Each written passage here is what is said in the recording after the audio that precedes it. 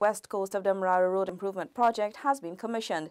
The project was funded by the Caribbean Development Bank and the government of Guyana.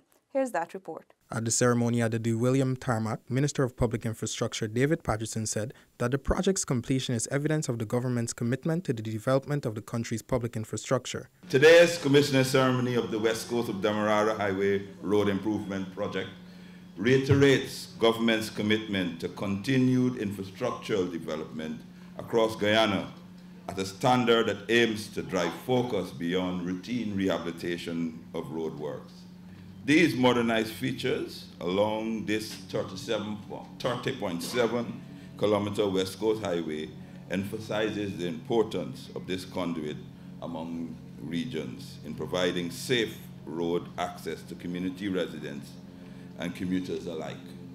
The completion of the rehabilitation of this road is timely, as the West Coast of Demerara and Region 3 as a whole is a growing hub for continued sectorial development.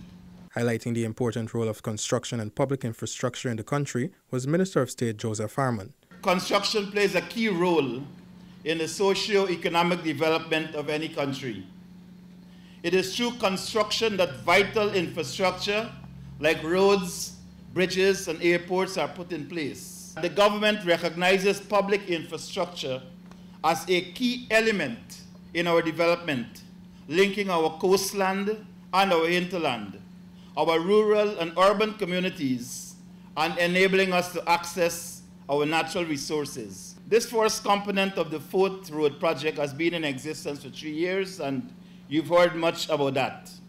But I am advised that due to the existence of this project, a road that had deteriorated badly 3 years ago is now fully refurbished and expanded for the ease of travel and safety of our citizens, especially the people of Region 3. The West Coast Demerara Road Improvement Project was officially launched on Thursday, March 20, 2014. The project has brought the rehabilitation of 30.7 km of primary roads, school road safety education program with 1,625 students benefiting, general road safety awareness campaigns, 2 West Coast Demerara bridges replaced and rehabilitated, capacity development, additional street lighting, and has had approximately 100,000 primary beneficiaries.